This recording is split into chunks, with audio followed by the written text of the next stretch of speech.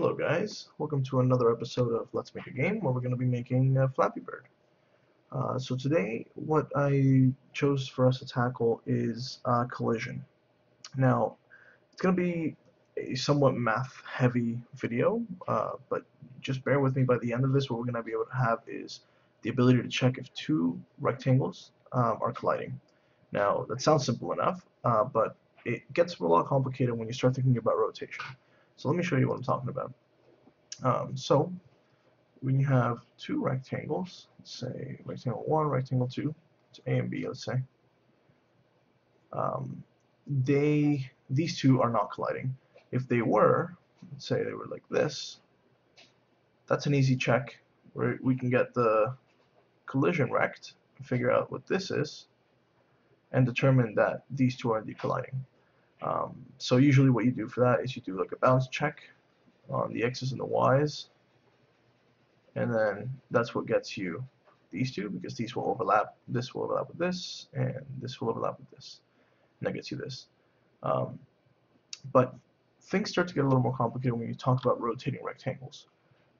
So for example, if we do, given that this is my coordinate system, if I have a rectangle that looks like this, and another that looks like this, I can no longer do that bounce check because that won't be correct.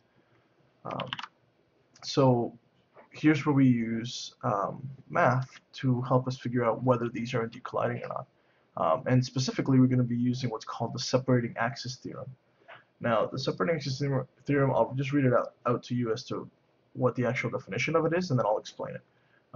So the separating axis theorem states that for a pair of convex polygons that are not in a state of collision, there exists an axis perpendicular to an edge of one of the polygons that has no overlap between the projected vertices of the two polygons. Okay, so that's a mouthful. Here's what that means. Basically, we've got our two A and B rectangles. What that is saying is that you look at each rectangle. Well, it's actually more specifically talking about convex polygons. The fact that we're using rectangles makes everything a lot easier. But basically it's saying that for each vertex, so vertices here, we got 1, 2, 3, 4 for A, and 1, 2, 3, 4 for B. So for each vertex, you take, let me go blue here, I guess. So you take each vertex and you get an axis from that vertex, or sorry, from the two vertices. So that gives you, let's say these two. If you look at these two here, you get an axis perpendicular to that for each side of the convex polygon. In our case, because we're using rectangles, this axis is perpendicular to both this side and this side, so we don't have to do one for this side. And the same can be said for the top one.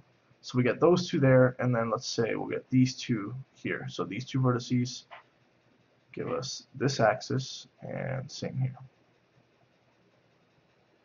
Okay? So if you were to take that, so basically if you take this axis out, you're basically saying this, let's get a line across here. That is, and this would be here, this line would be, would be parallel to these two sides. What it's saying then is that if you project each vertex of both convex polygons onto this line, and there exists a gap between the A projections and the B projections, then there is no collision. So let's work it out in this case. So if let's do white again, I guess. So in this case, if we project, so these two are going to be the same because you're projecting onto an axis that is perpendicular to both this and this side. So you project these and you get a point right here. Now this point actually has an arbitrary value. It has a scalar value along this axis. That is, again, like I said, arbitrary, but it will help us define whether there is a gap or not. So we take these two and these two, right, and we get 2 points.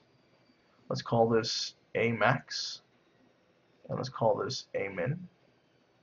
And then we do, now for A, that works, we only have to deal with 2 points. For B, we'll have to do all 4, because this axis is perpendicular to only these two. We don't know if it's perpendicular to any of these, so we'll have to do all of them. So in this case, this green guy shows up like here, this guy here, this guy actually pretty similar, let's say here, and this guy here. So in this case, we would want to check, is A max and A min intersecting B max and B min? So in this case, we realize that this is max, this is min, so these two we don't care about anymore. We only want the extremities. So if we want like a real world example, what this could be is, imagine a lamp. Well, imagine the sun, because the sun is bigger. Imagine the sun shining a light and casting a shadow. So at that angle, right? So the sun would cast rays, and you would get a shadow here. This would all be shadow, and this would all be shadow, right, from here to here on the object. And what you're looking for is light going through the two objects, and that will tell you that they are not colliding. In this case, for this axis, they are indeed colliding, but we can't say, because obviously these two rects aren't actually colliding, but based on this one calculation, it looks like they are. So for the separating axis theorem to actually work, we need to check every single axis. So again, because we're using 2 rectangles, it makes it a lot easier. So generally we'd have 4 axes, right? 4 per rectangle. In this case, we can bring that down to 2 per rectangle, which will give us 4 in total instead of 8 in total. So again, in this case, it looks like they are overlapping, so we need to continue and we need to test the other one. Now it's a lot easier to do it by eye. Like we can tell that if we take this guy and project these two, we can tell that they're going to overlap. Basically, you're looking for this, right? So this here, for that axis, overlaps with A. So that would, we do all the calculations for that, and we'd also see that, okay, they're still colliding based on what we can tell so far. Let's try the next one. So then we'll try this one. Let's try this one again. This one, and then for this one, again, we got a line. This, oops. So you get a line like this, and then again, obviously, these are going to be colliding. And then when we finally get to trying this axis, we're going to project B again for the rectangle whose axis that belongs to. We only try 2 points because we're using rectangles, which helps. And then so we get here's B max and B min. And then here's A, and then we have to do all 4 points again. So here's A max, and these two we don't care about, and here's A min.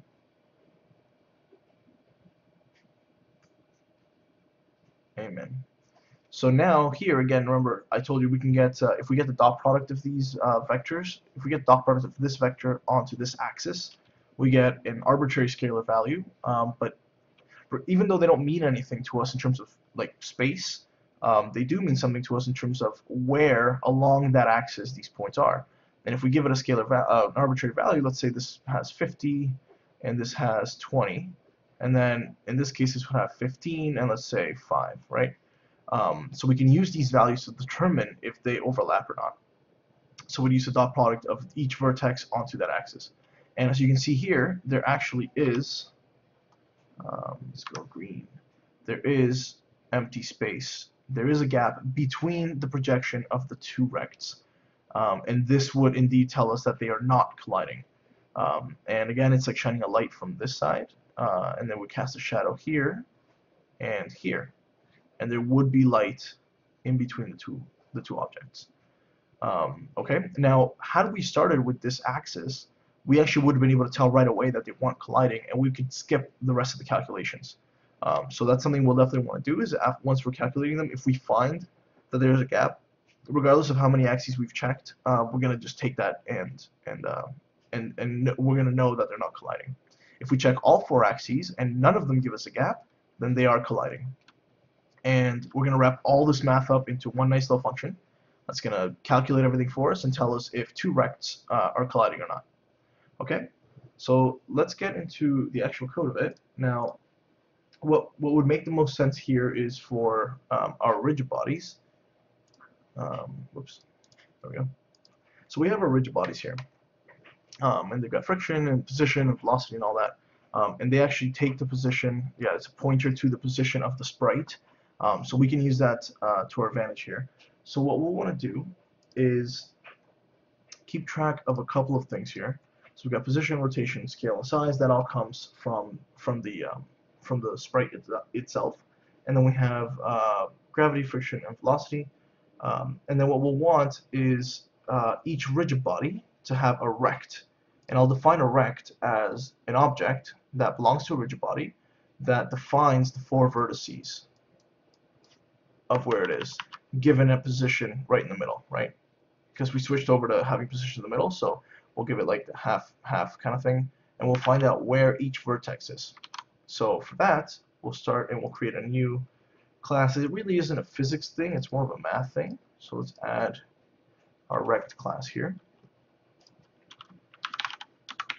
Oops.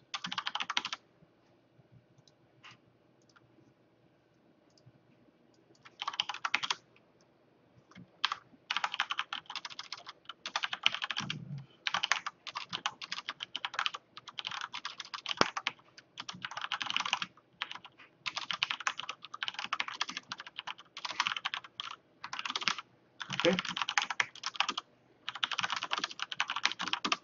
Perfect. So our rect class is going to have a couple of things. It'll have here, let's bring in vector. So it'll have a vector pause, a vector size. I think that's it. I think that's all it'll have for now, maybe. Then we'll have our constructor. Let's construct it given a size, and do the same thing given a pause as well.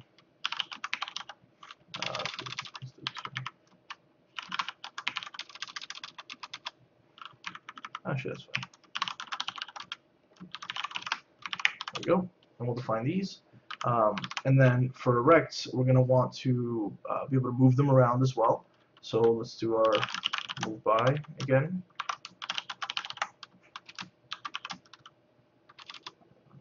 Let's just do by or move to.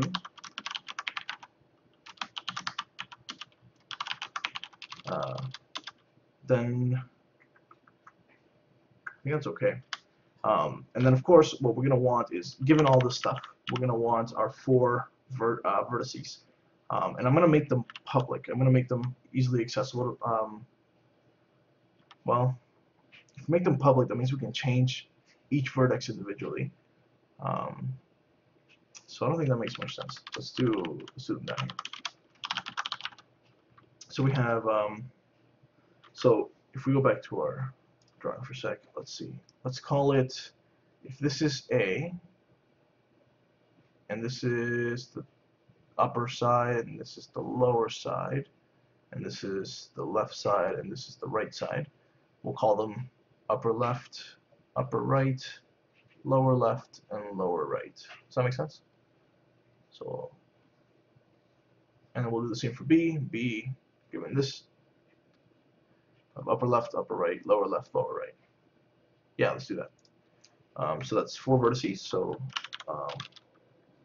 upper left vertex,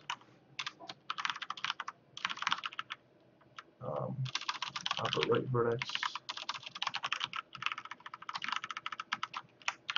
lower left and lower right. Cool. I think that's all we need for now. Let's go ahead and implement this.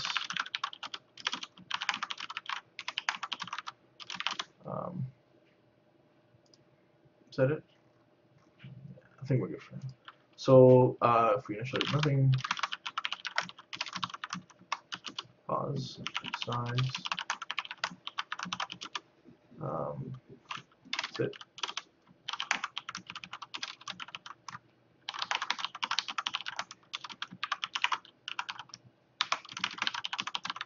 sure we call our initial one just to be safe. And then we'll say 3, 0. We've given a size here, so size underscore size.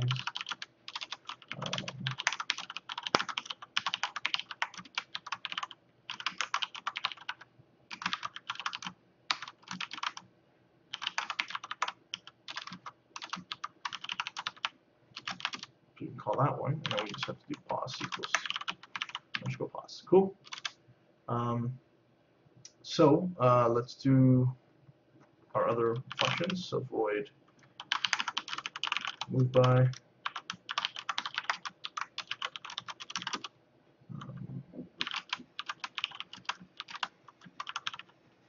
Okay.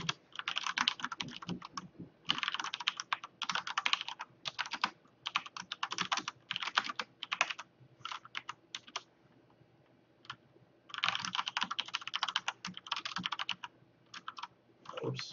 Is that it? Is that all we have?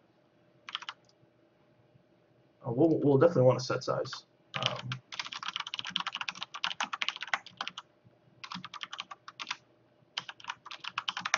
In case we change the size after.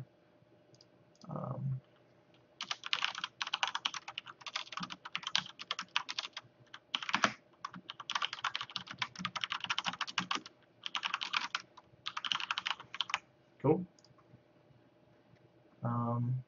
Now let's see. I guess we're gonna need to update the vertices every time something like this changes, right? Like we'll want to, like if we change the position, we'll have to update the position of all of these vertices, because like we'll have to keep track of these as this rect changes. So let's make a private function for that. Update vertices. We'll have to call that function from like a lot of different places, but ultimately this is what it's going to do. Update vertices. We'll actually calculate where they need to be, right? So the bottom left,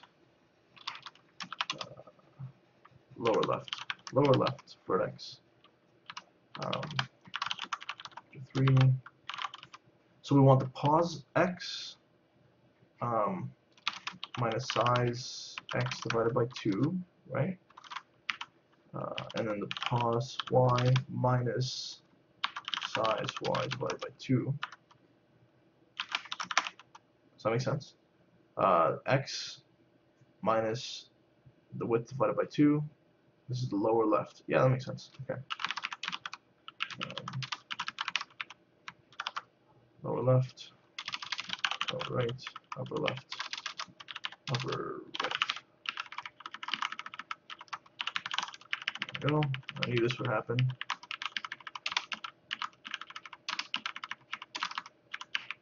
Okay, so lower left is pos.x minus, lower right will be pos.x plus pos.y plus, oh no, minus still.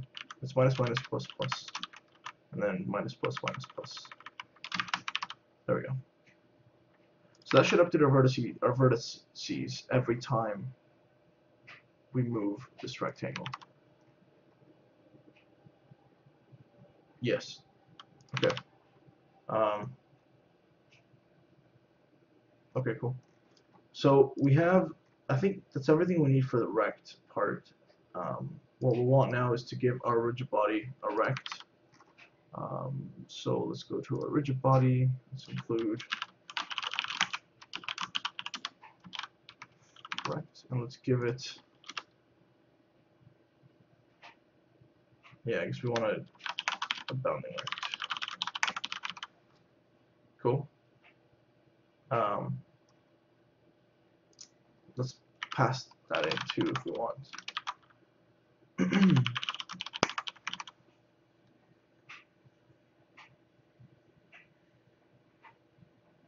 Yeah, I think that makes sense. Okay. Then we'll go here, pass that in.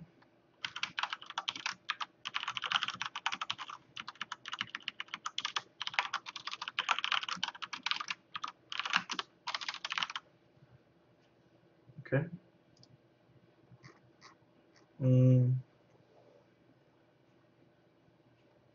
Okay, and that's fine. Now, when the rigid body changes, it's going to need to update its rect, right, to keep track of the vertices and where they're supposed to be. So, right, the rigid body is going to have, it's going to rotate, and we're going to have to rotate the vertices as well. So we are going to actually be changing these from the rigid body. Okay, let's make them public.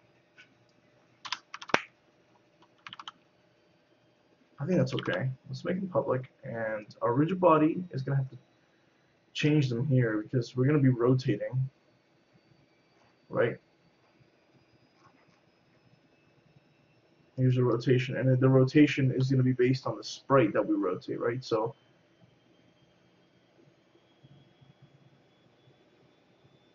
yeah, as we rotate, we don't want to rotate these dots. Okay, so I think what I need to do first is create a function that rotates the points. I think we're going to start building up some math functions here. So why don't we create a math class? And I think this will mostly be static stuff. In fact, I think it won't even actually, it shouldn't really be a class, right? Because I'm not going to instantiate math at all. It should just be a bunch of static functions I can use.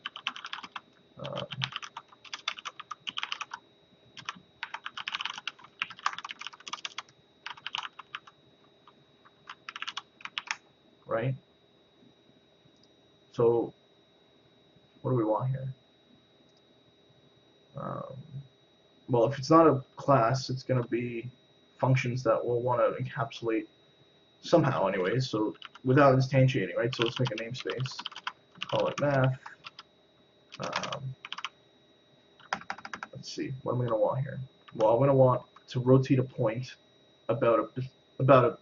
so I want to give it a point, a pivot point, and then how much to rotate it by, right? So I'm going to want to basically take, let's say I have a, let's see, say I have a rect with 4 points on it. Boom, boom, boom, boom. And then I have, this is my position, this is the actual position. So like we've already done, right? We've said take this, take the width of the thing, divide it by 2, add it, and then same with the height, and then you get upper right, upper left, lower right, right?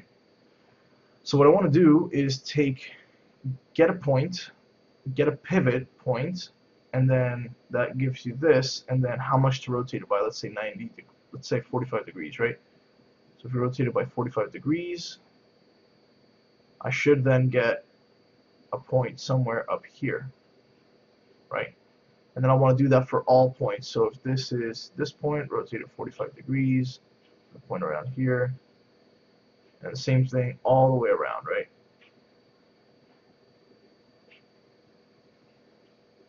And then I'll get something that looks like this.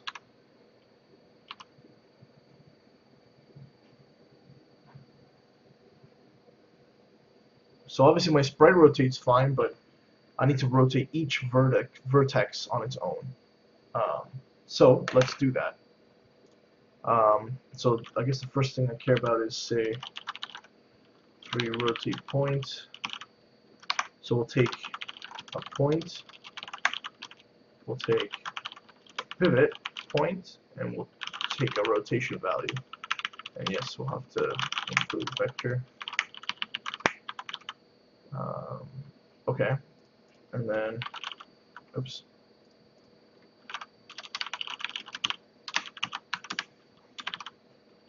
So in the namespace, we'll have to define these things so we can this, and then we'll have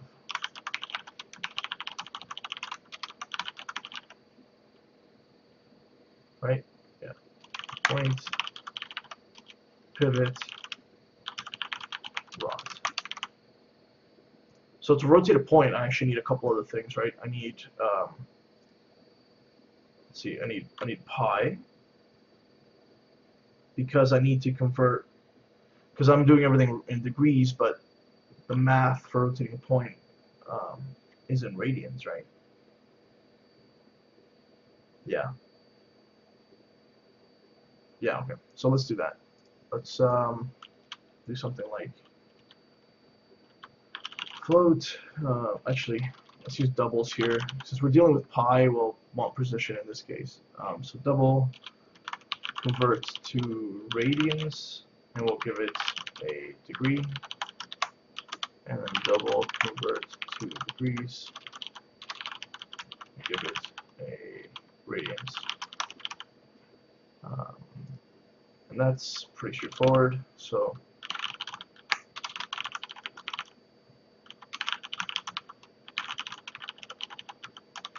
to convert to radians, we take the degrees, and then we multiply it by pi, and we divide it by 180. So we need pi. I'm just going to make a pi constant, 3.14159. That should be enough. And I usually always just go up to this amount. Anything after that, I really don't care. So let's return degrees. Oh wait, bracket, right? Degrees times pi divided by 180. So degrees. Actually, I don't even think the brackets are necessary, but I like to be explicit like that. 2 degrees, and so this is basically the same thing, except you switch them, right? So you go return radians times 180 divided by pi. That's how you get back to radians. Sorry, back to degrees. Okay, so we've got that.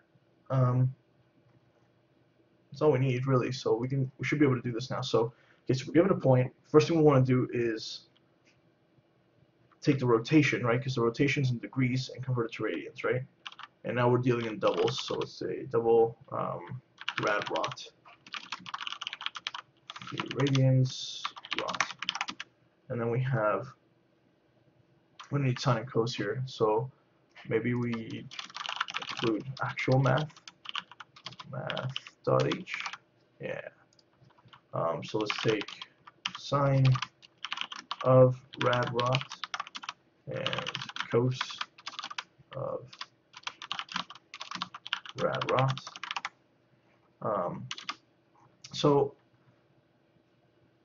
So what I'm going to do here, and I think I can kind of show this. So I'm going to take a point, right? So in this case, I'm going to take this. Well, I guess I could use this drawing. I'm going to take this point. I'm going to move it to the pivot. I'm going to put it here. Then I'm going to rotate the point, kind of. I rotate the point, and then I move the point back by the same amount that I moved it, and that, after rotating the point, should get me here.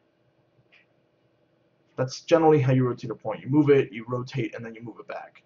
And really what you're kind of doing is, you can think of it as rotating this from this to this based on that rotation value, and then you go from here to here, and then you move it back. So you go from here to here, and then you move it back. And now if you rotate this back so that we could see it, you're up here instead of over here. Okay? It's just the way the math works. You can look up how to rotate points. It's all been done before, kind of thing. So let's translate the point to the pivot. So we'll say point dot x minus equals pivot dot x. Actually, we should be able to do this. Just point equals point minus pivot, right? And that'll subtract the x from the x and the y from the y. Then we'll rotate the point itself. So basically, that'll give us a new point, right? A new x and a y. So let's say, and then we'll convert it back to floats after the math has been done. So new x, we'll say equals converting to floats, and then we'll have point.x times cos minus point.y times sine. And this is cosine sine of that theta of the radians of the rotation in radians. And then float nu y is float point.x times sine. In this kind you go plus point.y times cos. So this has rotated the points, and then we have to move it back. So point.x is nu x plus pivot dot x, and point.y is nu y plus pivot dot y. Okay, if you didn't follow along, I'm not going to get too much into how the math works, but this looks correct. So we take the rotation in degrees, we convert it to radians, and then we calculate sine at that theta and cos at that theta. Then we say take the point and subtract pivot from it, so we get the point at the pivot. Because we can't set it to the pivot, we have to subtract from the pivot, because then when we add it back after the fact, it'll end up where it needs to be. Then we get our new x and y's, which is points x times cos minus the points y times sine for the x, and then the y is the points x times sine plus the points y times cos. And then you basically take the new points. Well, we'll reuse point, right? Because then we have to return point. There we go. So point.x equals the new x that we've rotated, and then we add pivot's y. Remember, we subtracted it up here, so we added it up here. Yeah, I think this makes sense. So now we've rotated a point, so we can go back to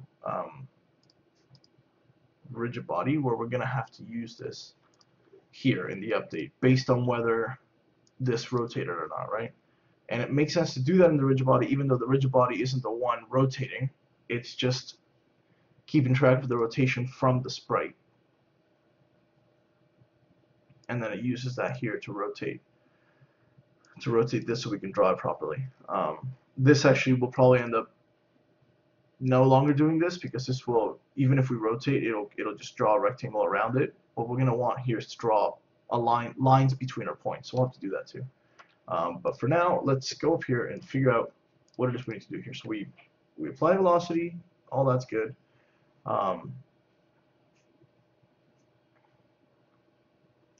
So we apply the velocity to the position. So I think what I need to do here is take our rect. Let's start with bottom or lower left. I should have just named it bottom. I keep saying bottom. Lower left vertex. Then we'll want to do. We have to include math in here now. Oh wait, did we already include math? No, we didn't. We'll include it here since we don't need it over there.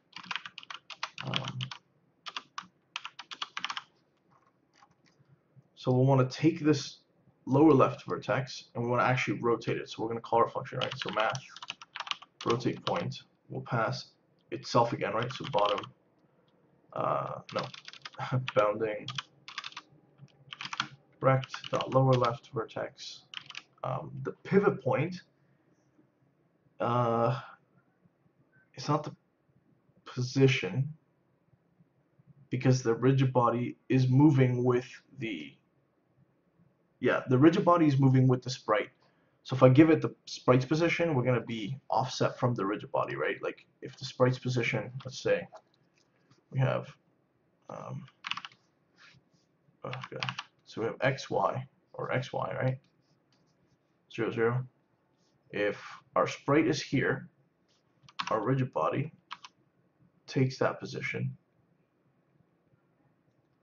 So if we tell it, we have to tell it to rotate about 0, which would be here in the middle. Because if we tell it to rotate about the position again, it's going to take the actual x and y position of this.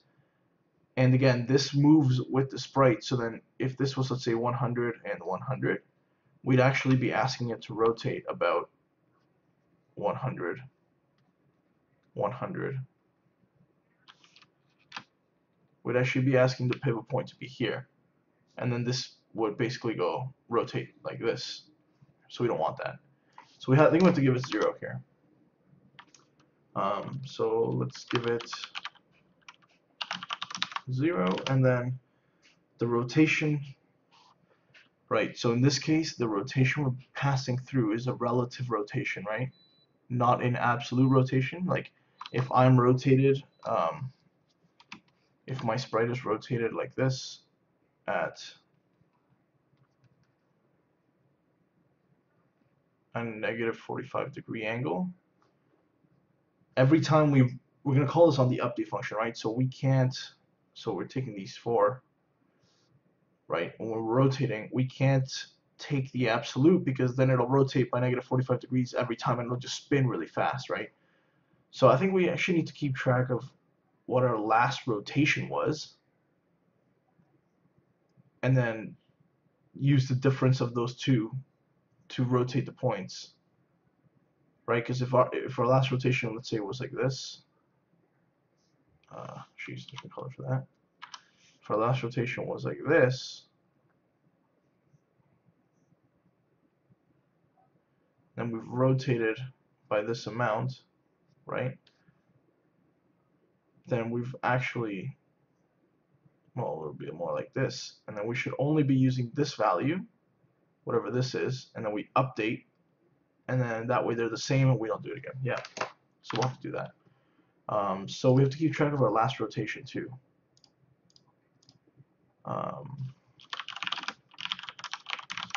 So this one we'll keep track of locally. We don't, or like, well, we'll just copy it over. We don't need to actually reference the picture for it, the image, the sprite. So rot, and then last rot equals rot. What? Last rot, right? Oh, yeah, sorry. Dereference rot.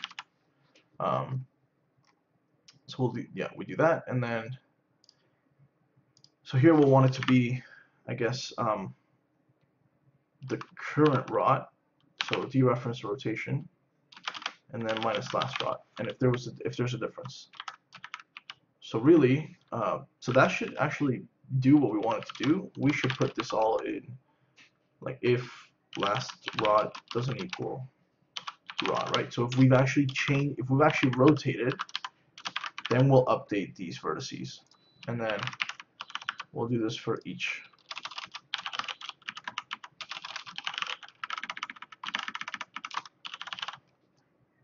Left, right,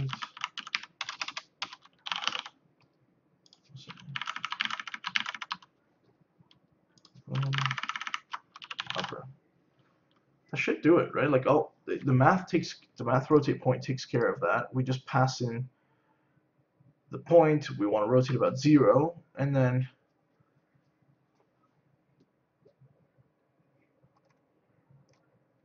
we take the difference in the rotation, and then we have to update our last rot, don't we? Like this. Okay, I think this is good. What we'll want to do is update our render and actually just draw, because we want to be able to see if this is rotating properly. So we'll want to render, yeah, we don't care about these points anymore. We'll continue to translate. Oh. No, yeah, I think, well, we no longer want to rotate, we no longer want to do this, right? Because we're going to be modifying the vectors directly, the vertices, sorry. We're going to be modifying the vertices directly. We're going to draw between those vertices, so we don't want OpenGL to rotate anything, like the universe for us, right? The scale is fine, I think. Yeah, I think let's remove this, and then we're just going to draw between the points, because we've already done that for this is basically done what OpenGL does, right? We've rotated the points ourselves, so we should just draw between those points that are already rotated. Yeah, I think so. So we'll begin lines, and then we'll do this is going to be much simpler now, right? It'll be bounding rect, let's say lower left dot x, from lower left x, no wait, in this case now though, these are floats, so this needs to be float, and then we're saying bounding rect lower left vertex is x. Yeah, we're giving it points, so then lower left vertex is y. There we go. So from basically from bottom left, let's remove all this. From bottom left to lower right. From lower right to upper right.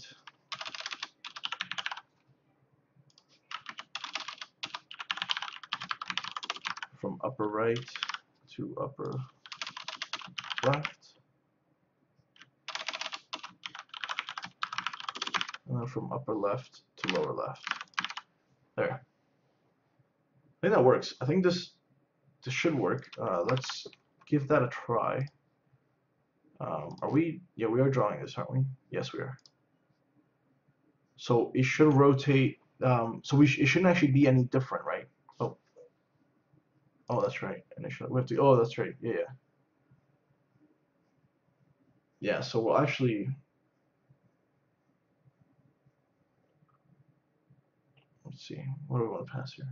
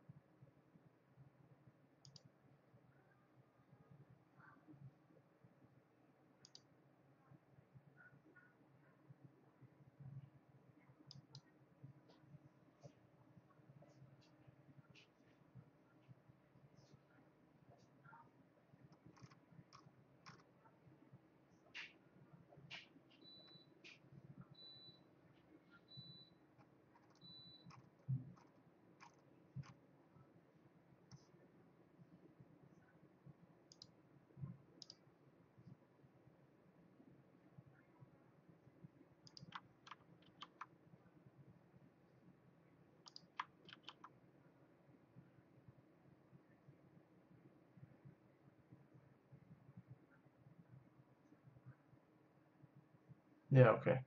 So we'll want our flapper to have a bounding rect, right? We have a rigid body,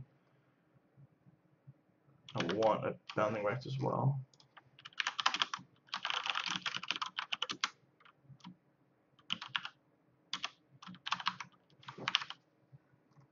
Right?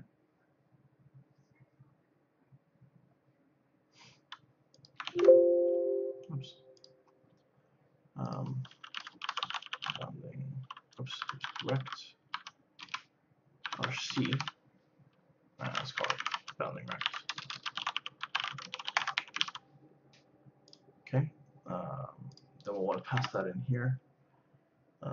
So, oops.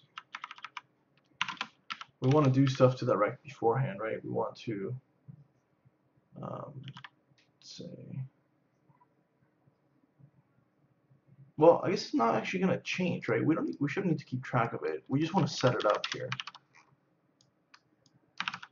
So let's go back to flapper. Let's put it in there. Let's just create it here.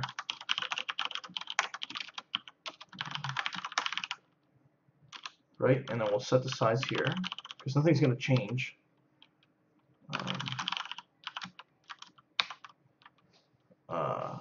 So okay, what's the size going to be?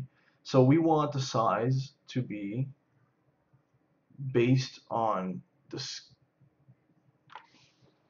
Well,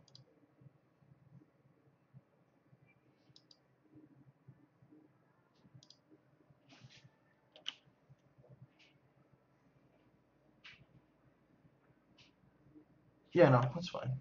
So we'll say size.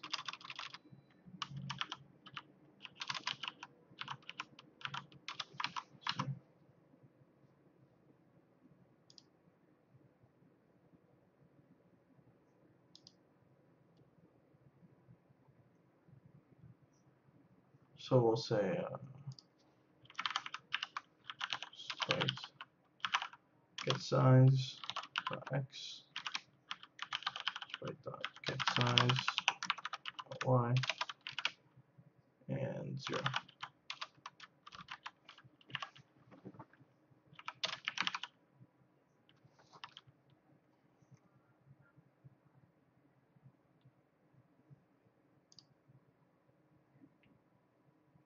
I don't get it. Of class type.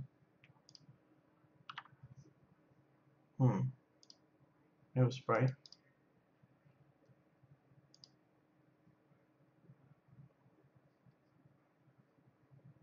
Flapper sprite.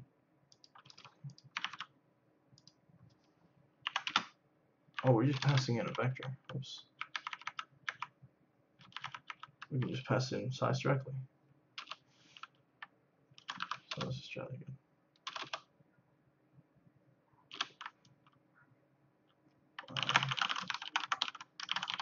Size. Actually, sprite dot get size.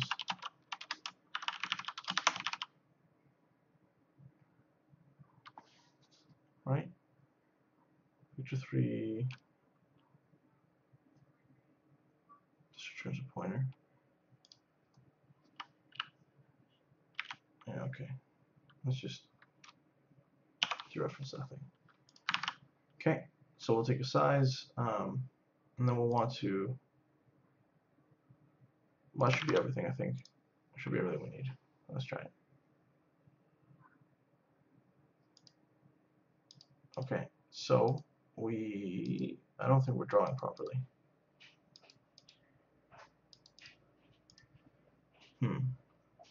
Okay, here's what we're gonna do. We're gonna take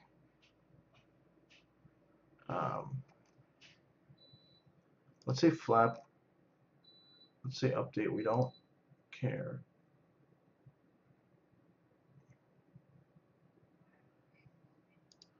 Let's see, let's go to rigid body, and the update, let's not be affected by gravity for a second. And then what we do here is we'll say if you flap, rotate, let's not set any velocity, let's rotate 10 degrees and update, and then we'll do that, and we don't want this anymore.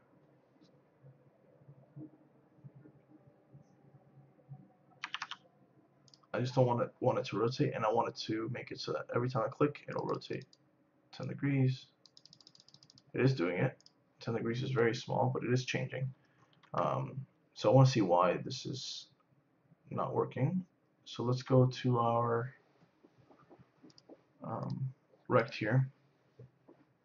We need to figure out what these are, right? And that way I think we can figure out where the issue is. So let's just have like a, let's do a,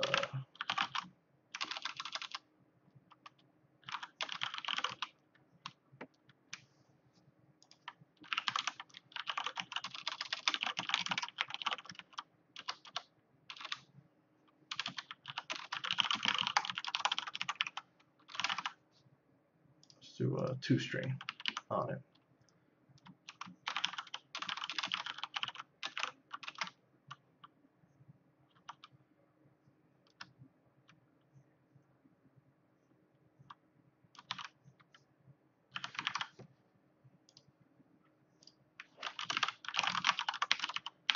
toString. So we'll build a string. We'll probably need, we have values and we have text, so let's use string here. Oops, a string, yeah, okay. String ss. So let's say pause. Pause. Pause.x. Pause.y.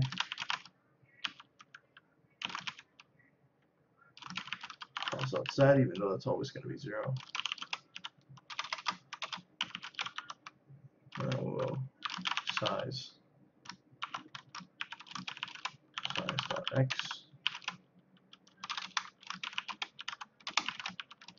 Size.y.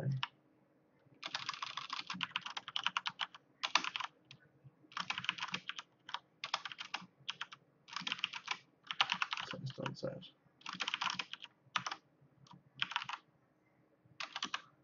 Now let's return.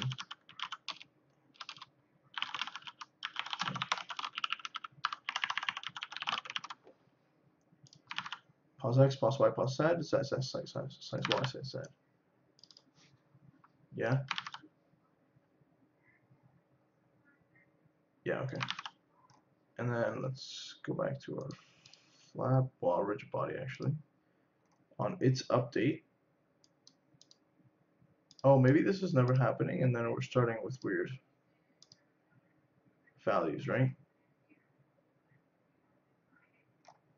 Yeah, let's do that. Let's just do a restaurant.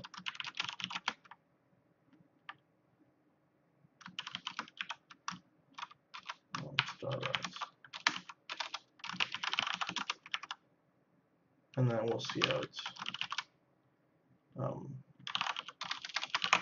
rect.toString.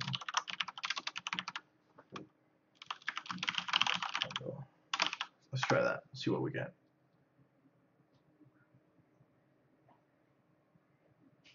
So the difference is, so 0 and 0.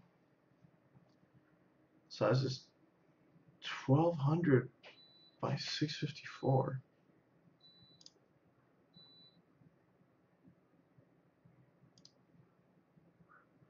Oh. And look, yeah, so it is rotating.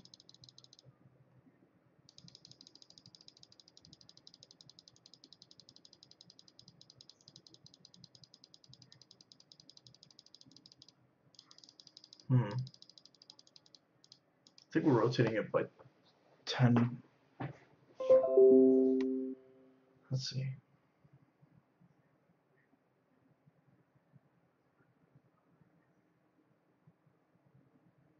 That doesn't really help, right? We want to really know where the vertices are. Let's print out where the vertices are.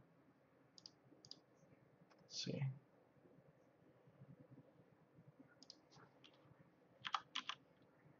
Size is really big, though. I have a feeling that's what's going on. We're scaling this. See, we're scaling this flapper, aren't we?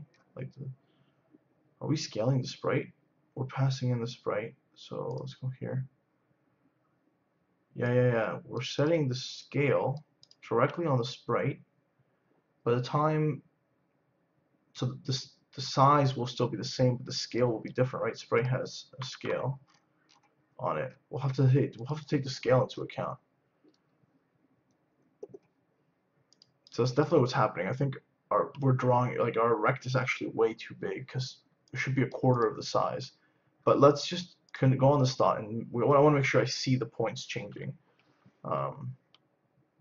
So that's the position, and we'll say, let's just take the lower left and the upper right. So lower left dot x, lower left x dot x, y.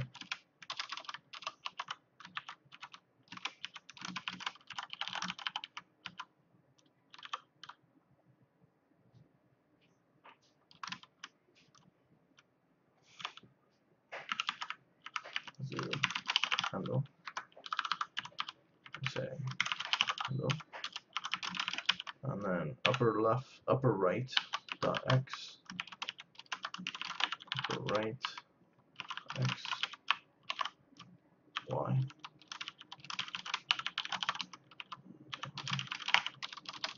And that's it. We don't want to undle at the end because we just want one long string. Then we'll undle it on the other side. So, there's still 0. But I am getting a warning. Oh, wait a minute. Is that rotating? Oh, right. If I hold space, it's a lot faster. That makes sense. I've been clicking this whole time. Okay, so the rotation is getting updated properly. And right, it's 10 degrees, but we're multiplying by delta time.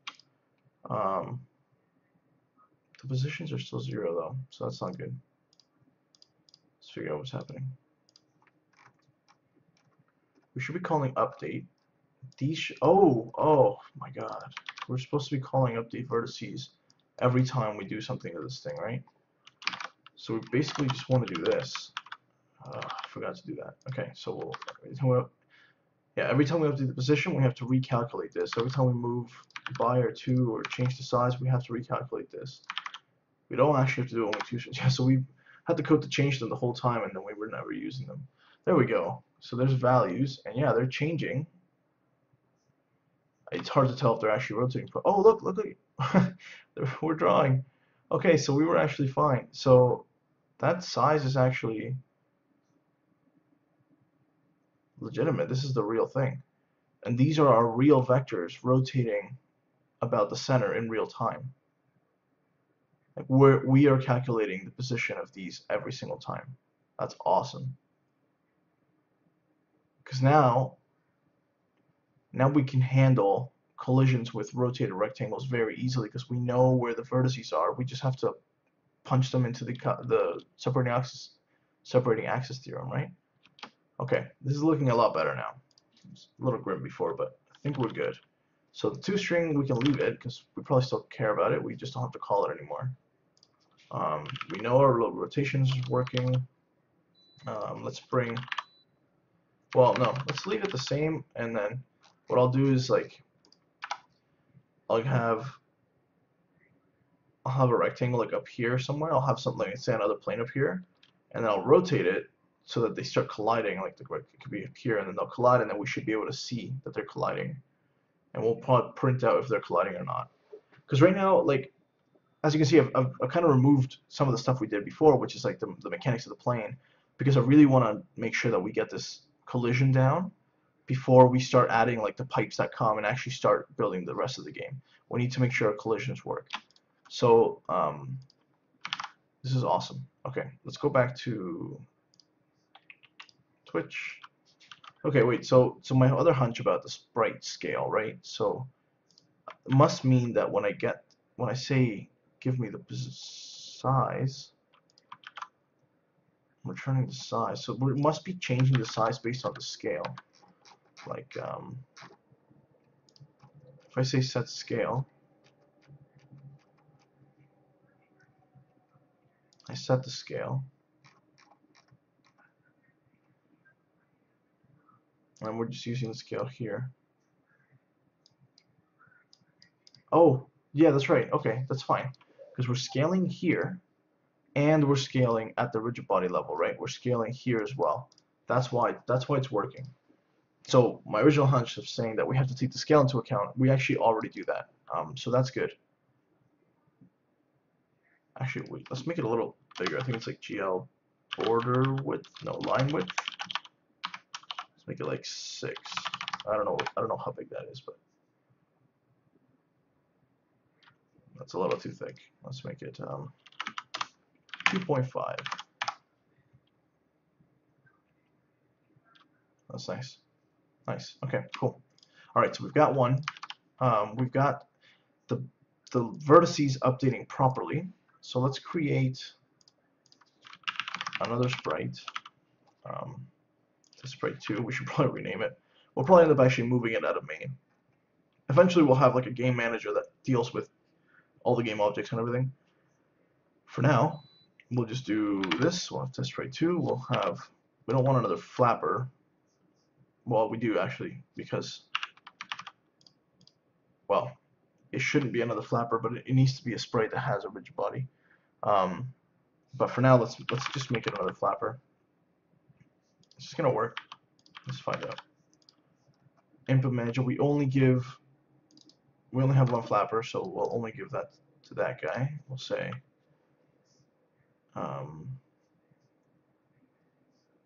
player.update, player2.update, player.render, player2.render. See if that works. So we should see one rotating and one not rotating. Perfect. Okay, good. And they both have rects, as you can see. We're drawing them. So let's just move this guy. Test sprite2 dot move by. Let's move it up left by like 50, up by 50. Let's just try that.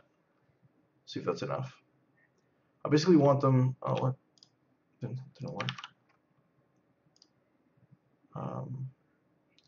Oh, this guy changes the position directly, doesn't he? In its update, we say sprite.update, rigid body.update.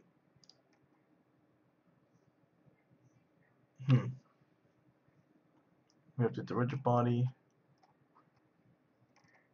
Let's see.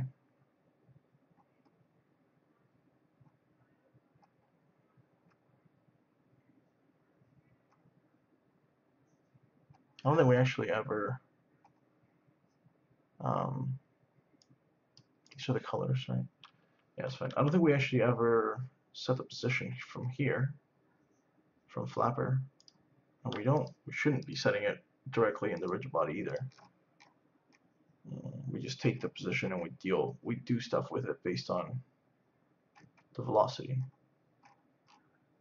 We add forces, we set velocities, that should be fine. So how come that move didn't work? Let's see. We have test sprite2, set scale, move by. Then we have create the second flapper, which doesn't modify the position. We update and we render. Huh. Let's see. Oops. Oh, maybe we did move by. We should do move to, I guess.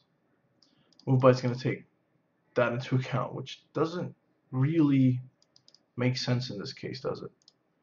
So maybe it is moving in just a very small amount because I only gave it a very small number. Let's say move to, right, because we're giving it this position, so let's just go like this. In this case, we want, let's say 2.5 and 2.5. See if that works. So I guess we could have just given it a different initial starting position. So yeah, let's do that. So instead of 2.5, we'll say 1.6, 1.6.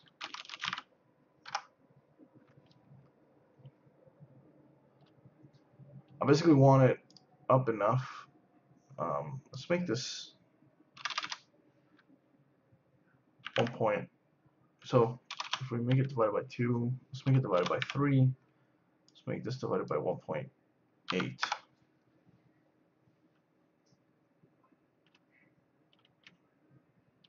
So like that, I just need it higher. 3 is a little too high, 2.8. Let's make this 1 point. Well, this actually, it's going up. Yeah, so this will have to be, let's say, 1.2. There we go. Now, will that actually collide if I rotate enough? I don't think so. Oh, so close. Okay, let's move it down just a bit, and then we should be good. So, let's say 2.5 might be too much. 2.2.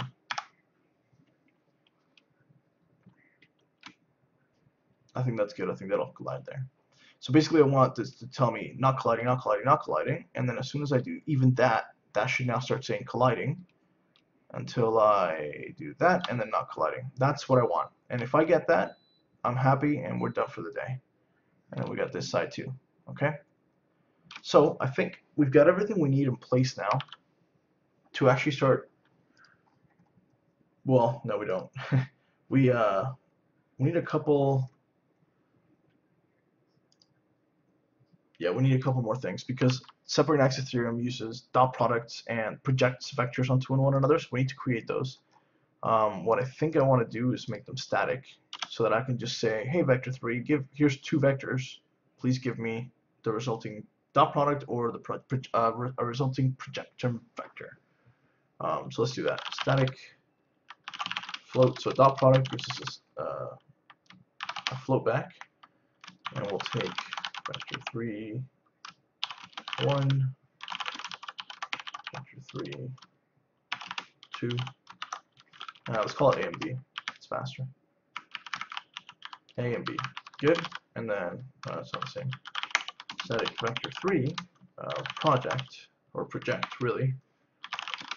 Vector3 A and B. Yes, that makes sense. Okay. So let's go ahead and actually implement these. So these are going to be they're static. Let's put them at the top.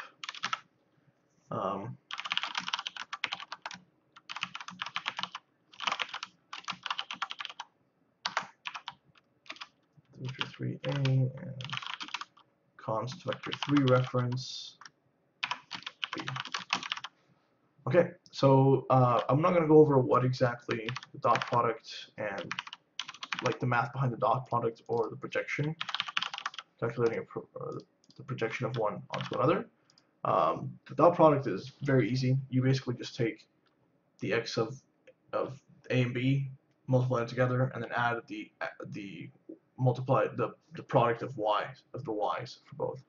So you say this is a one-liner, like a dot, so it's a dot x times b dot x plus a dot y times b dot y.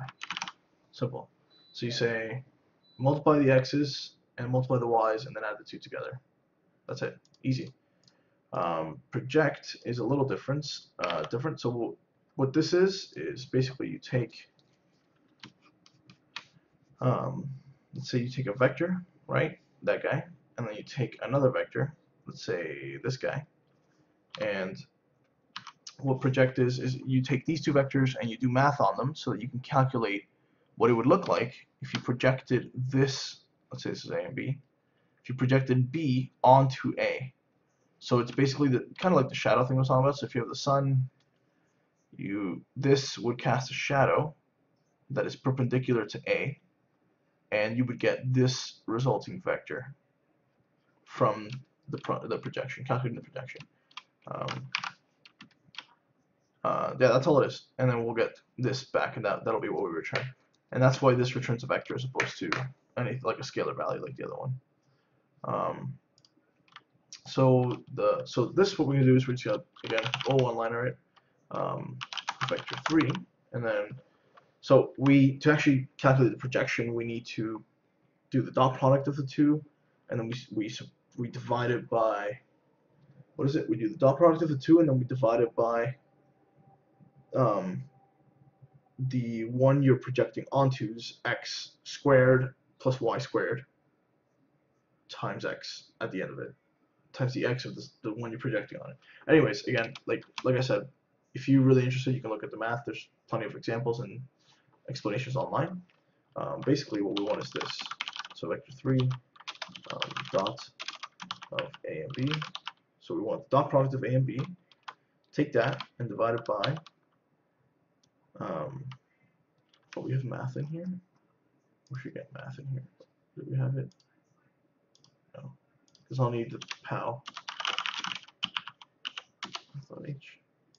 So and we're going to want it. That'll be double. So we'll want floats of POW of b dot x to the power of 2 plus again float POW b dot y to the power of 2. That's it, and then we multiply that by b dot x and that's 1. So that's our x.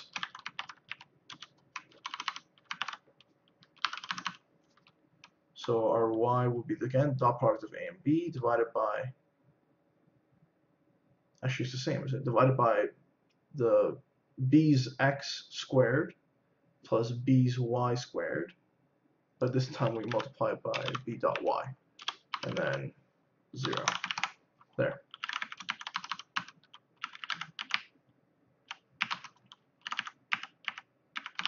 Why is that not when doing that? Vector 3 to float. Oh, whoops. Wait, what? There we go. Okay, and that's how we project a vector onto another, A onto B in this case. Okay, cool. So that's all we need. Let's go to our rigid body now. And I think what we're going to do is we're going to want okay, I think what we're going to want to do is create a static method again, and this one will basically check if two rigid bodies are colliding based on their rects that have the vertices we care about, right? And it'll basically return true or false. So let's say is colliding, and we'll take a const. We only care about the rects, right? No, we need the whole thing. Rigid body. Let's say A. So rigid body A. Rigid body B. Okay. And this will be static. So we can call it on any two rigid bodies. Okay. This is the fun part. This is what we've been waiting for here. Oops. So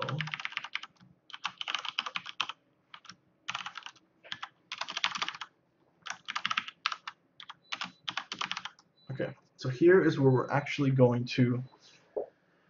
All right, are we ready? So here's what we're doing. We're doing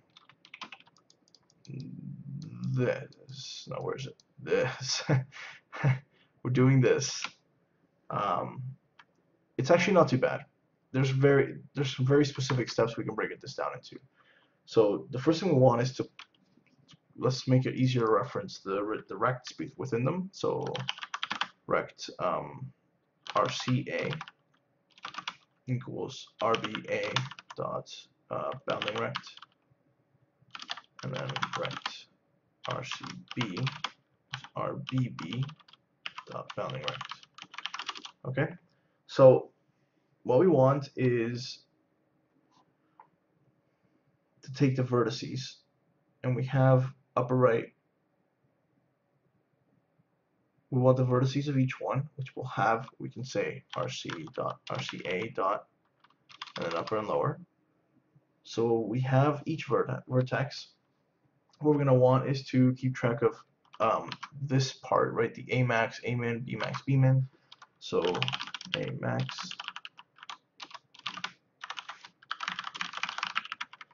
A min, B max, B min.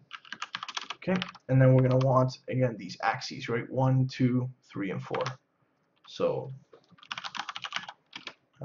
axis 1 is, and to get the axis, you take one vector minus the other vector, right? So axis 1 will say RCA dot upper right, say upper right minus RCA dot upper left vertex. So we say upper right minus upper right, upper right minus upper left. Each point, subtract the 2 to get an axis perpendicular to those two, like that. Cool. And if we subtract it the other way, we get an axis in the other direction, which just means this one. But again, because we're rectangles, we don't care, so we're good. So this is A, axis 1, axis 2, axis 3, axis 4. I should probably, A is being referenced as the 1, so let's call it axis 1.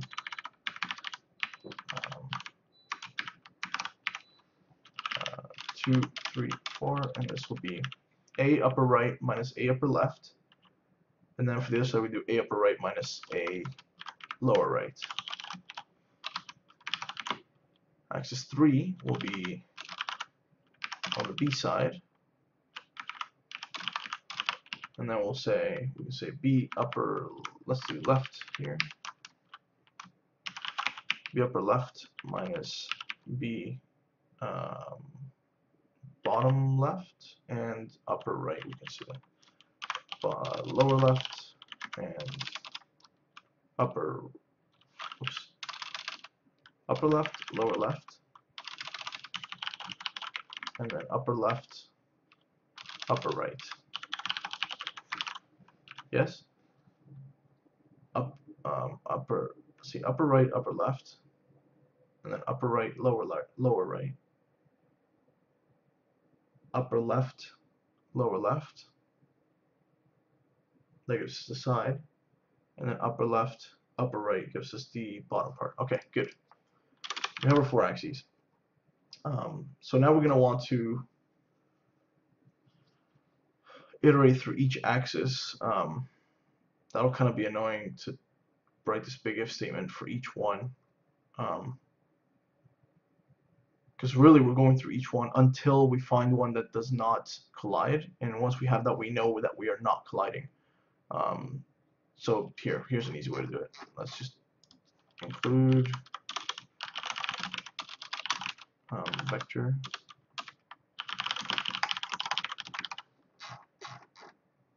let's just create a vector of vector 3's called axes, and then axes dot pushback axis 1, 2, 3, 4, and then we just go for these.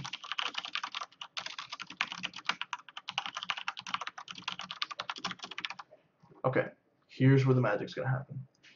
So first thing we need to do, we have the axes, we have all the points, so we need to project. Well, what do we do? We need to project each vector. So each point, each axis. Yes, project each axis onto this. Sorry, project each vertex onto this axis, and then keep track of that. So let's say A upper right projection. Ugh, God, this is gonna be messy, but it's okay. A upper right projection will be vector 3 project, and we'll want to project our RCA dot upper right onto the current axis. Okay, and we want to do that for the 4 points on each box. Like in this case, yeah, we'll have to do the 4 points because we don't know which axis we're checking, right? But that's fine. It's not like it's computationally upsetting. Upper right, upper left, lower right, lower left. Let's say upper right, upper left, lower right, no, left. So upper right, upper left, lower right, lower left, and that's upper right, upper left, lower right, lower left. And we'll do the same here. Oops. B.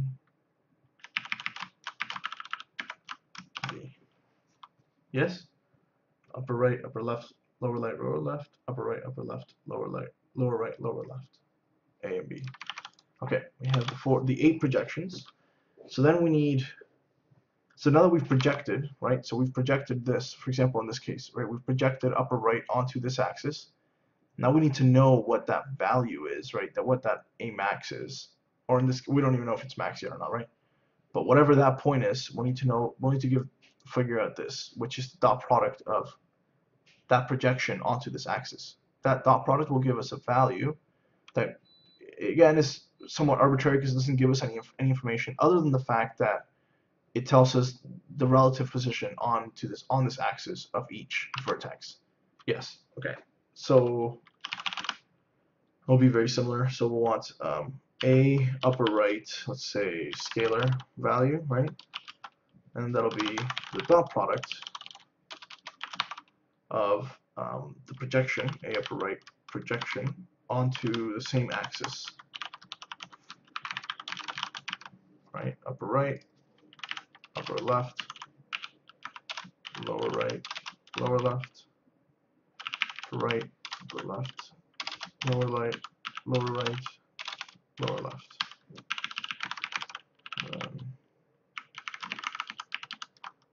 B, B.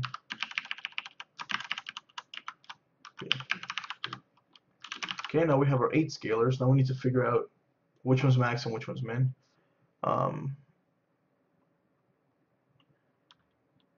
Let's take some of this. This is already getting pretty hefty.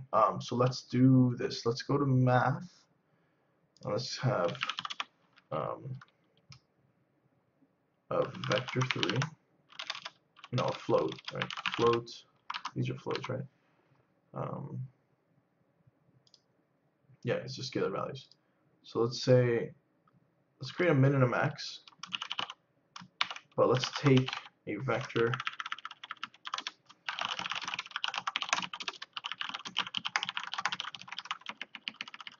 of floats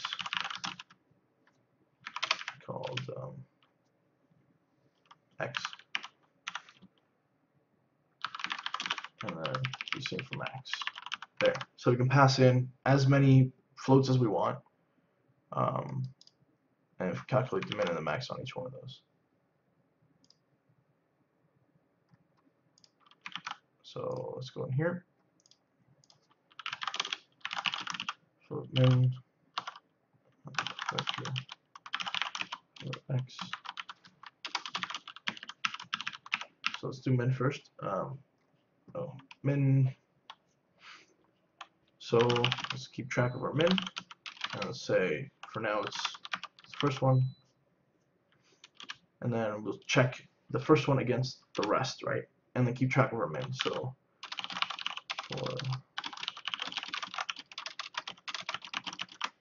we start at the first one because we're assuming this one is already the minimum, so we'll start at the next one.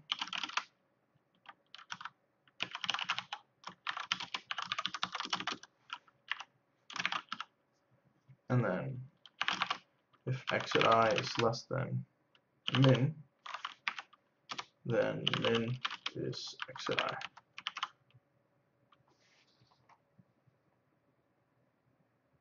We could just call maths min on these two values, right? Min equals min. Oh god, into naming weirdness here. No, I don't like that. Well, we should call this ret val. Right, ret val equals min of ret val and x at I. Does that make sense?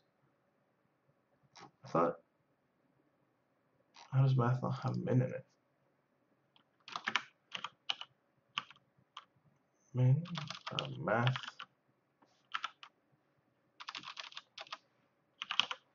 Huh. I must be missing something. Include math. We used it for sine and cos. Is it all min with a capital M in math? No. Oh well. Let's just do ret val. If x at I is less than ret val, then ret val equals x at I. Let's do it this way for now. Okay, so then we go through our entire list, we find the minimum one, and then we return ret val. Simple. Do the same for max. In this case, ret val is 0, go through each one. If there is a greater one, keep track of it, and then return the max one. Perfect. So let's go back to our rigid body, and so we'll basically just say vector float. I'll call it a scalars. We'll want to push back are for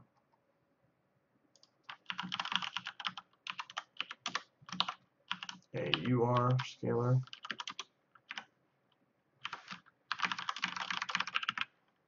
up right, up left, lower right, lower left.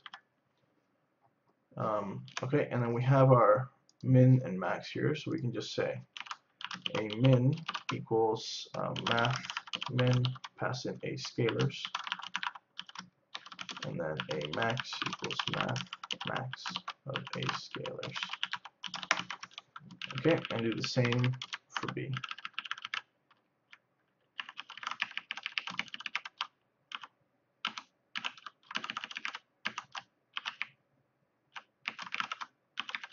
Okay, so now we have our a max, a min, b max, b min. So now we can actually check. Now we're at this stage here, right? We've got this. Now we want to check these bounds to see if they are within each other or not. So if b's min is less than or equal to a's max, so if b's min is less than or equal to a's max and b's max is greater than or equal to a's min, right? If b's min is less than or equal to a's max and b's max is greater than or equal to a's min. Yeah, I think that makes sense. If that's but if that's true, then that means that they are intersecting. It means they actually overlap, but we can't actually do anything at this point, right? We have to go through the entire for loop. We have to check all of the axes. So if not this, then we know we're not colliding, because the opposite of this would mean that there is a gap. So we can do that, right? We can say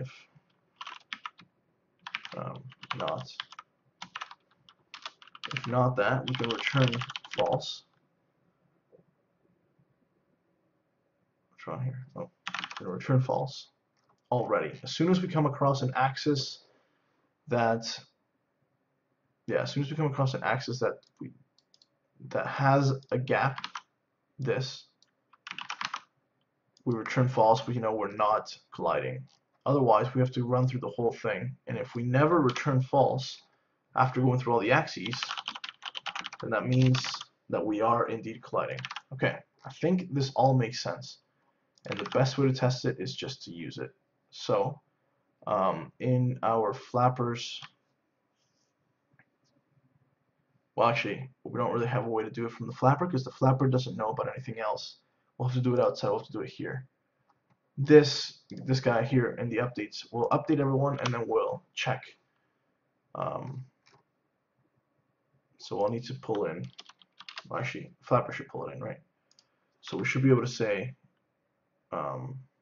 bool is colliding, is rigid body is colliding, and we'll pass in players.get rigid body and player 2's get rigid body. Oh, it's all come down to one line of code.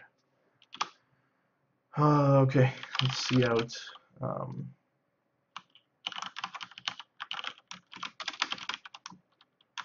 Colliding. Otherwise, nothing. Oh, I guess they don't like ternaries inside of those. There we go. So we're saying see out. If it's colliding, see out this. Otherwise, see out this. Okay, moment of truth. Separating axis theorem. Here we go. Lots of warnings. Okay, not colliding. Good. I'm gonna rotate. Still not colliding. Oh man, this is insane. This is so exciting. Okay, here we go. Oh no, it didn't work. What a letdown. Okay, why did it not work?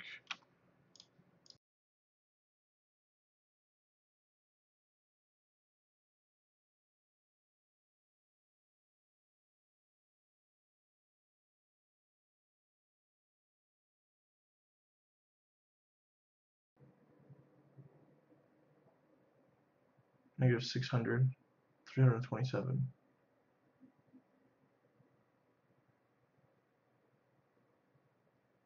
And this guy is negative 600, 327. Oh, wait a minute. No. 512, 384. 365, 629. So yes, they're in different positions, but their bounding rects are the same. Oh snap. Their bounding rects are the same. So it thinks it's constantly, so all of this is going to be based on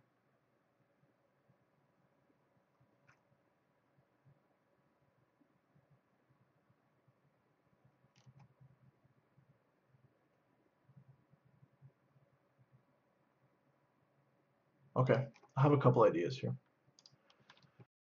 The bounding rects are always the same for both A and B because they're the exact same sprite, right? So they're the same rect.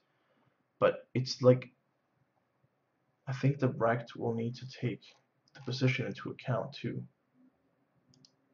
At least for the purpose of this calculation. Like, it has to be like, right, because they're not the same, right? It has to be based on their positions. So what if we just say something like, but we don't want to actually change the vertices themselves. Okay. Okay, let's try this. So we have the rect. Let's pull out each vertex and then add the position to the x or the y, whichever one we're doing, for that rigid body. Does that make sense? Let's try that. So a upper right is a dot is RCA dot upper right vertex plus the rigid body has the object position, right? Rigid body a dot pos. Yeah, let's do that. So if we oh, that's right. And again, this is a dereference pos.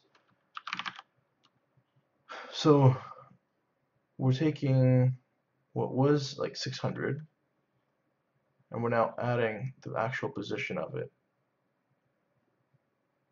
for each vertex. Yeah, let's try that. So upper right, upper left, lower right, lower left.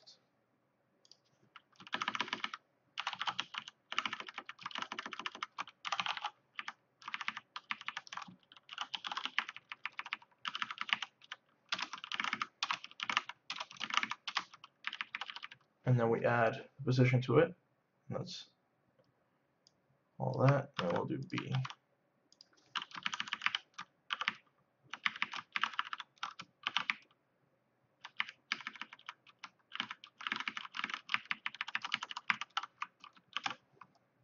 Okay, let's see if that works. So, okay, that's valid. No, again, same issue. Valid, same issue. Yeah, it looks like it's doing the same. 1, 2, 3, 4. Okay, let's see. So we're taking our upper right vertex, which happens to be 600 and 327, which if I check the other one, it's going to be the same thing. Then we're adding the position to that vertex, so we should get 11, 12, 7, 11, and 965 in decimal places. 956 in decimal places. Okay. 720,000. That's so odd. Oh, right. Okay, so sure, we never actually ended up using these, right? So we made them, we never used them. So here, instead of this actually, we'll want, yeah, because we're still again using the same value. So we want a upper right minus a upper left. This will be a upper right minus a lower right. A upper right minus a lower right. B upper left minus b lower left. b upper left minus b lower left, and then b upper left minus b upper right, b upper left minus b upper right. Okay, yeah, now we're using the new ones. Basically, I have to change it from all these two. So this will be a upper right, a upper left, a lower right, a lower left, and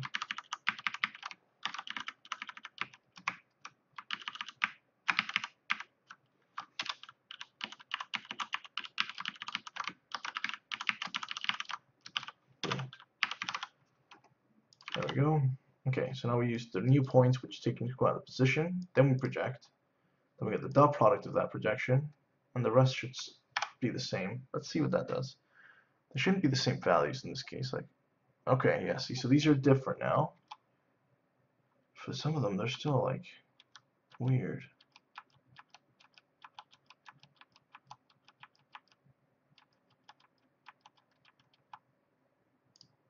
Let's see. Let's just try.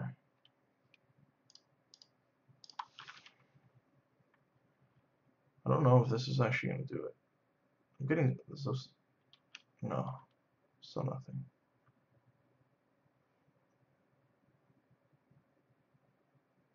Why don't we try? Here, let's try this.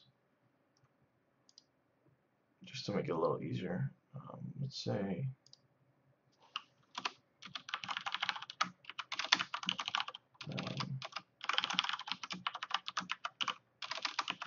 Move to 3 given the mouse. The mouse X. Mouse 1. So let's try that. So we should be able to move this around. Oh, did it say something? Oh, I just saw a switch. There's nothing. It's never.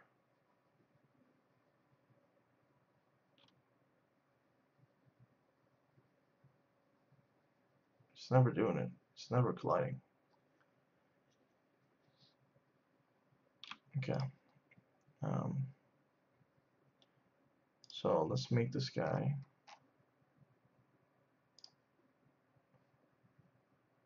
Oh, where are we? Twitch, yeah.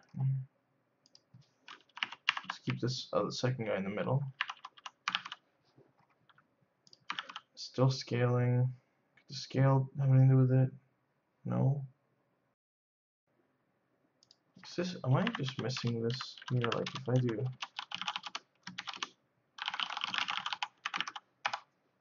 So I just making a silly mistake there. Oh no. Oh man! Every time I see that hello Twitch, I think it starts saying colliding.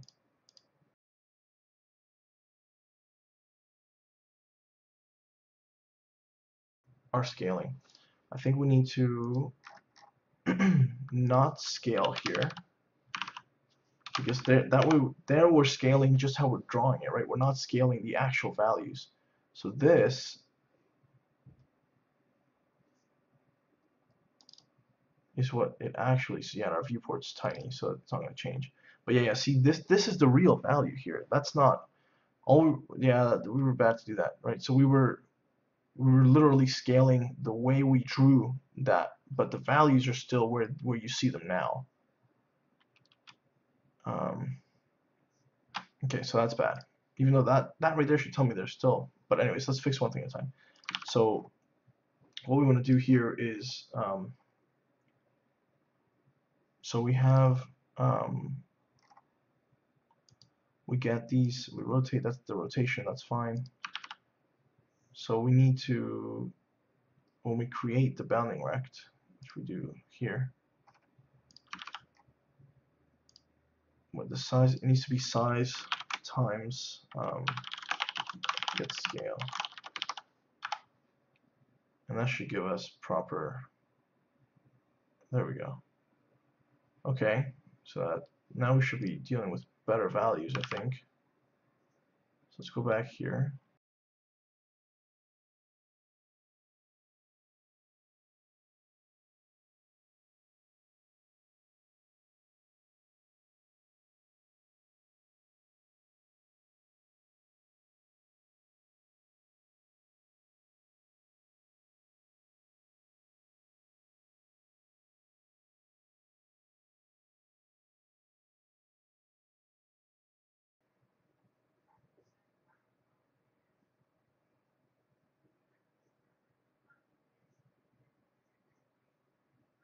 Huh. This. Oh my god. I think this is the problem. I think that my project function was wrong. So what this is gonna do is it's gonna take the dot product and divide it by this and then add this times this. But this, based on the math, needs to happen. This addition, we add this together by itself. So this divided by this divided by the sum of these two, and then multiplied by that. Okay, let's see what this does. Man, brutal. Oh, look at that. Oh my god. Oh, there it is. So much, something so little. Oh man. Okay. Now, so okay, I know it doesn't sound like my voice. I'm actually so happy that this works now. It's just, let's see. I'll test all the corners. I can test this. I can be right in the middle. It'll still be colliding right there. Oh man, this works so well now. Okay. Here's the true test though. The whole point of implementing this algorithm is so that we can detect collisions between rotating rectangles. Because we're going to be rotating, right? We're going to be fluctuating up and down. So let's see, if I rotate this, there's a collision right there.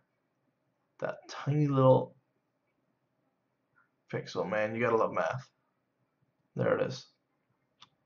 This is what we spent the last 2.5 hours doing. Look at that. Collision. Oh, gotta love it. Love it, love it, love it, love it. So obviously, for our game, the rect would be a little tighter and all that, but the point here is that we can now detect collisions between two rotated rectangles. If this was rotated, it would act the same way, as you can tell. Okay, we made it. We did it.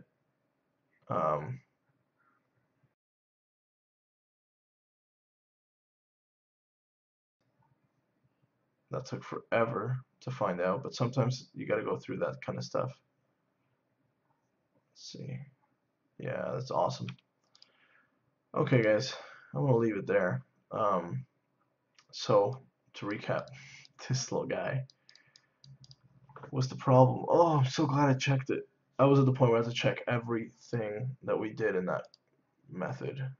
And for the longest time, I had assumed my project and dot functions were correct. So I was looking at the wrong place, but literally going step by step, I was like, all right, let's check everything. And here we go. Okay, so I think this is really good. Like, this basically sets us up now for building the rest of the game out, and the collisions will just work at this point, right? So let's, before I finish up, let's just bring our let's make our flapper do what it's supposed to do.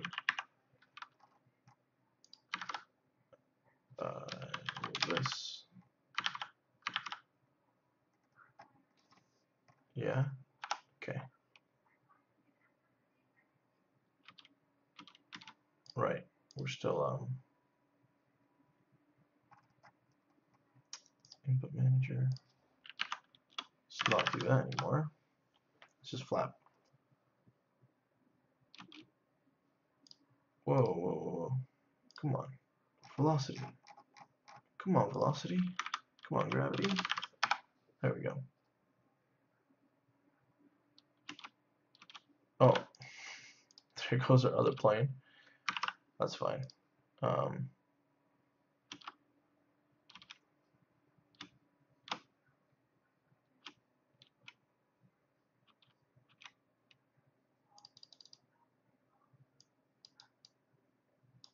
Okay, that's good.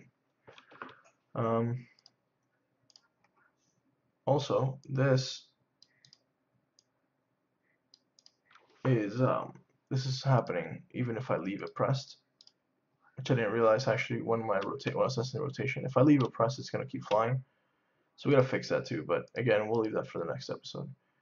Okay, guys, thank you very much for watching. Hopefully you learned a lot today and learned about how people debug sometimes. And then I will see you next time. So next time, I think what we'll end up doing is we'll fix up this input thing, and then we'll start creating our pipe object that will eventually have a game manager spawn as we progress through the game. We might not get that far next video, but next video I think we'll create the pipe and have it move. And then we'll have us trying to fly through it. Okay, thanks a lot for watching, guys. See you next time.